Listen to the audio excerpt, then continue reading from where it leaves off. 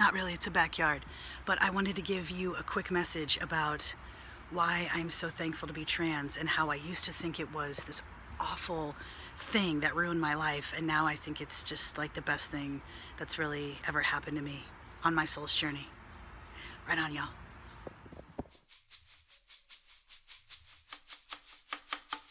Hey, what's up, everybody? I wanted to give a quick message to you from my heart space to you, and that is being transgender is a gift. It truly is a gift. You are able to see from a perspective that a lot of people are not able to see from. And oftentimes it can feel more like a curse. Oftentimes it can feel awful because, I don't know about you, but like I'm constantly misunderstood. I'm sure you are too. Constantly misgendered. That might happen to you too. I was just called ma'am yesterday. You know, it can be very rough. But something that I've learned recently after going through some old stuff and old journal entries of my own is that for the longest time I thought that being transgender was this awful thing, was like a problem, a defect, an abnormality, a dysfunction. And it's none of those things at all. It's like ice cream flavors, man.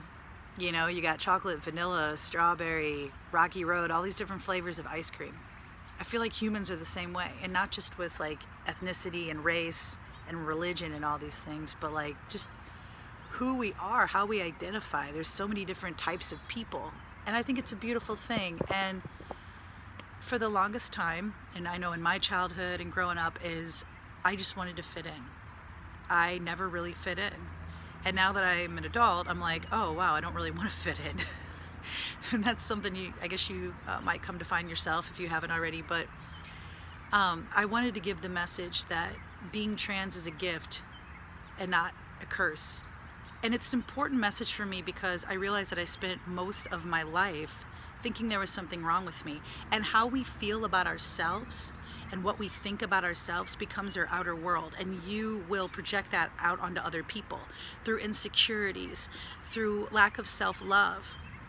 And I think back now, if I could go to my childhood knowing what I know now, I know like any human could say this, but seriously, like just talking about the subject of being trans, as I think back to it and I'm like, oh my gosh, if I knew everything that I know now and would go back to being 13, 14, my life would be so different. I think I'd be way happier instead of just constantly focusing on pain and questioning what the hell is going on. I would hope that I would just live my life.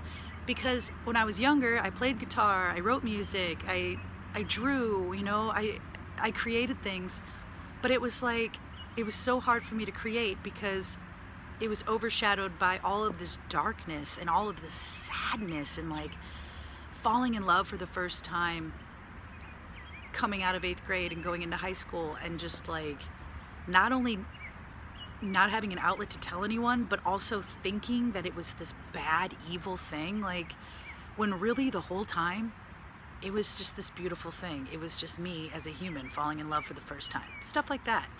That's just an example. So I don't know how you've experienced it. I'm sure that you've had similar situations to where you look back on something and you're like, what? Like your perspective is completely different. That's how I feel about it, is I look back and I read all these old journal entries and I look at photographs of myself 20 years ago, 17 years ago, and I can feel what I felt then, and I don't feel the same at all. And I hope this helps you too if like you're younger and you're feeling lost with it. Is I realized I was trans at 20 years old. I came out as bisexual at 19. I'm not bisexual as far as I know. You never know, we're always evolving. But as far as I know, for the past almost 20 years, I have identified, because I am a, almost said cisgender, cisgender male. I'm a transgender male and heterosexual. So, you know, these labels and terms didn't exist 17 years ago, and it's really awesome that we have found a way to make words for them, because it's who I've always been. It's who I've always been, and it always should have been celebrated. I literally found an old note talking to this girl that I had feelings for 20 years ago, and I'm saying in the note, like, damn this transgender bullshit, because I'm like blaming trans on why I'm not her. I don't know about you, and I mention this in the book I'm writing. I mention it a lot, and like, so if you feel this, maybe we could talk about this, because again, everybody's perspective is different. But for the longest time, when I realized I was trans when I was 20 and I came out and said I'm trans, I kept thinking that because I wasn't born in a male body, that I was like cursed, that my life was ruined, and that my life wasn't really mine. Like, I had this belief system, and if you know, belief systems will govern your reality. Whatever you believe is your reality. So for the longest time, I took on this reality voluntarily that I was in the wrong body, in the wrong life, and this wasn't my life, and that girl that I had written a note about and said, damn the trans stuff, that it was the fact I'm transgender. It was that was the reason why I wasn't with her. And now I look back, I'm like, what? No. I mean, one could say, oh yeah, you weren't with her because of that, because if you were straight, maybe she would have been with you. Well, I am straight. Okay, well, if you were cisgender and straight, then maybe you would have been with her. But now I look at it as, well, we weren't meant to be together, because I am trans and I was meant to be transgender. Like, I have a video about reincarnation, and I'm gonna have to go look over it again, because a lot of my perspective has changed in the past few years since I made that. And like, I think I more so wondered if I was trans in this life to live out karma from being a possible womanizer in a past life. And now I don't necessarily feel that way. Like, I mean, the past life that I explained was a past life of mine, but I don't think that I came here on Earth to be punished for being a womanizer in a past life. I mean, I could be working through some karma with people, but I'm a multi-dimensional being. You probably are too if you're watching this video, and I know that I chose to come here. Like, I'm a volunteer. The wave of volunteers, Dolores Cannon, I got the call, and I'm here. And that was another huge thing too, is to realize that I chose to come here. I had a psychic one time. She got all sassy with me, and she was like, don't you get mad. You chose to come here. And you know, she was like, don't you get all mad about being transgender. You chose to come here. I was like, what? Like, she didn't know anything about me or that I was trans or anything. I'm like, oh my goodness. And that started to open up my eyes. That was like probably 8 years ago. But yeah, it's like being transgender is a blessing. You're able to see things through a perspective that most people don't.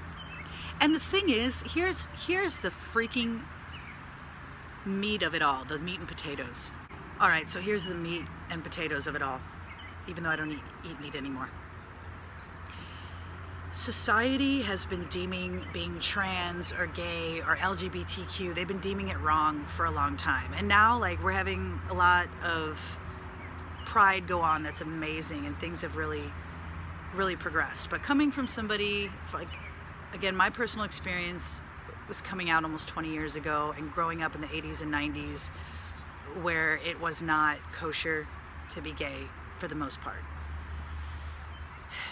So that experience obviously was frustrating, I'm sighing, but it's like dawned on me that it's society. Society has made it this bad thing all these years, and it's never been a bad thing. Imagine if I'd never turned on a TV or never went to school with a bunch of other kids. Say I was homeschooled and lived on some awesome hippie commune somewhere in California and grew up thinking that being gay was just as regular as being straight. I would never even think it was a problem. See, it's all perspective. So I spent all these years self-sabotaging, drinking, drugging, basically self-sabotaging, self-destructing, hurting myself, because I developed so much self-hatred.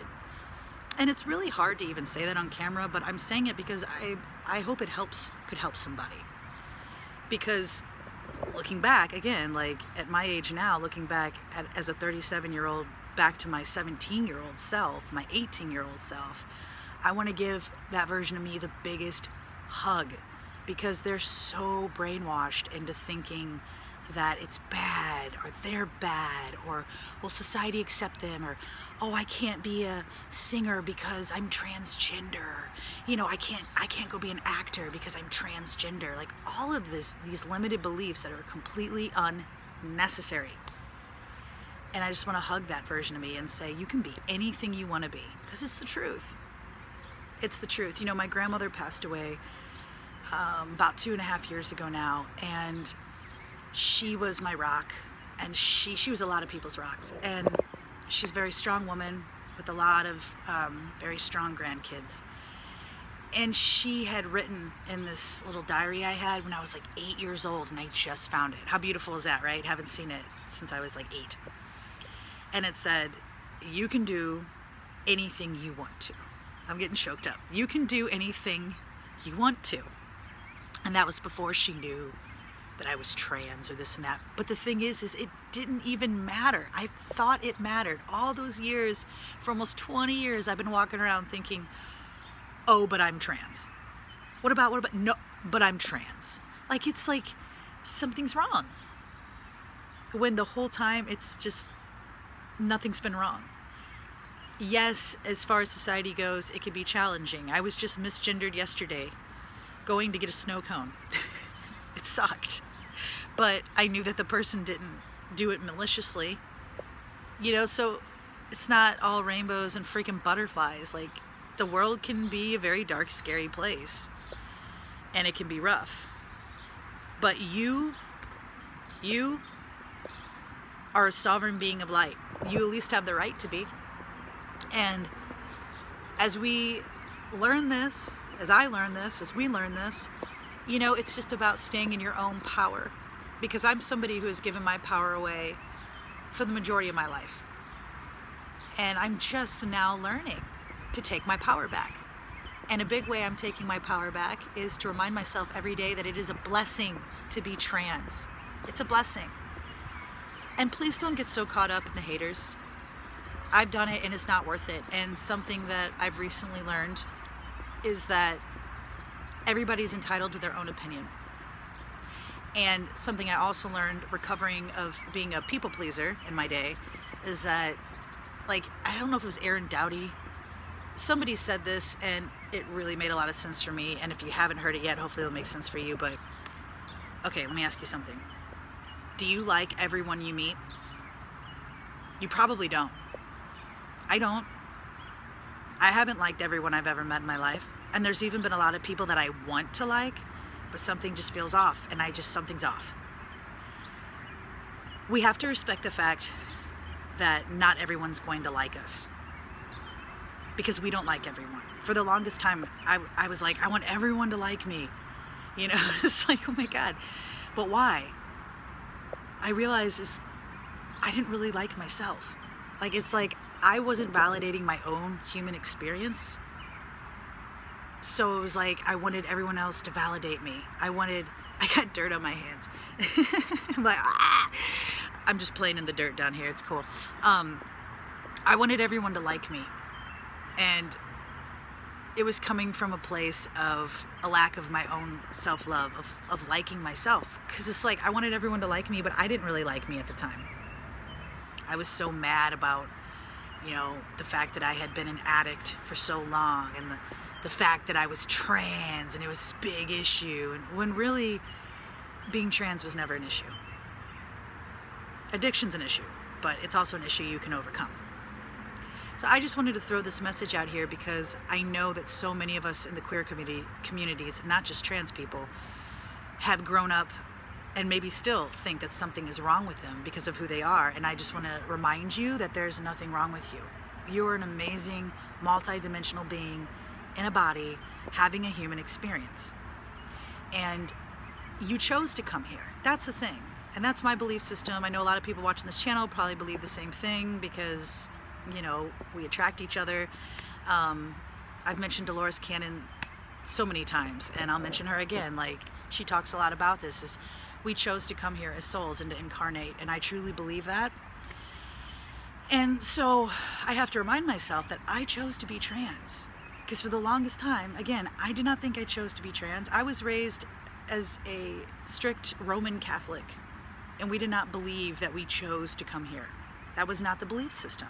And that's fine, and I don't mean to piss on anybody who is Catholic, but like, I'm just explaining my story. That's the way I grew up, and I'm sure there are Catholics that, you know, believe that we are multi-dimensional beings. This is the thing. It's just my experience. That's all I can speak from is my own experience, okay? So, growing up in a religion like that, thinking that I was the victim of circumstance, that is one of the biggest things that helped me to change and to feel better about life, is to realize that I am not a victim. And I'm still working on coming out of that whole victim mode mentality. It's rough, man, because it's just so addictive. Did you know that drama and all that is actually, like, addictive? When you go into the study of the brain and everything, like, we literally become addicted to our own bullshit. And it's our responsibility to let that shit go, to let that go. So let's see, this message is getting pretty damn long, so I'm going to, and I've been cussing a lot in this video, my bad, just being real, y'all. I just wanted to get this message out because it feels like it's been such a life-changing thing for me, is to come to terms with the fact that being trans is not an issue. And again, it can be challenging. It's challenging when I'm misgendered. I still want to do top surgery, haven't done it yet. And of course, I haven't taken hormones, so you hear my little pretty voice, you know, and you see me with a chest. I'm not going to show it because I do experience gender dysphoria with it, you know. It's like, I just want to be real, like, shit's still real. Like, even though being trans isn't an issue, it can still be challenging. So I don't want to just throw it aside like, oh, it's all cool and being trans is awesome all the time. Like, it's freaking challenging.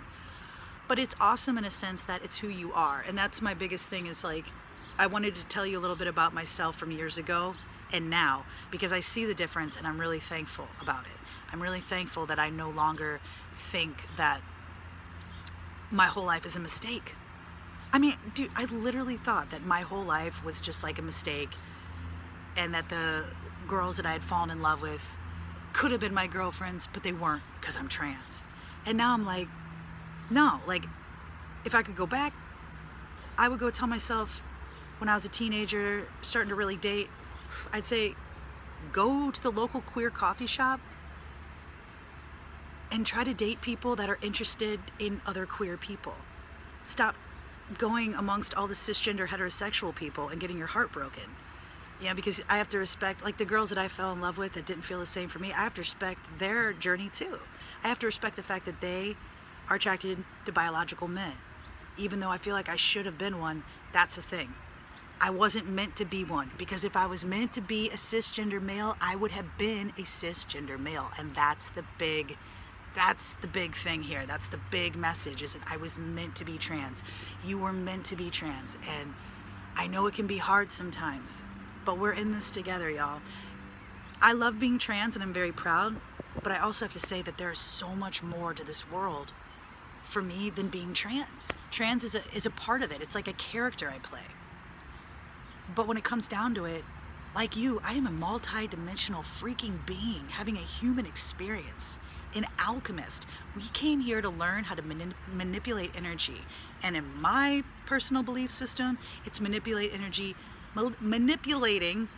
energy for the greatest good, for the greater good. Because there are people on this planet that do the opposite, but it's all about alchemizing the darkness into the light.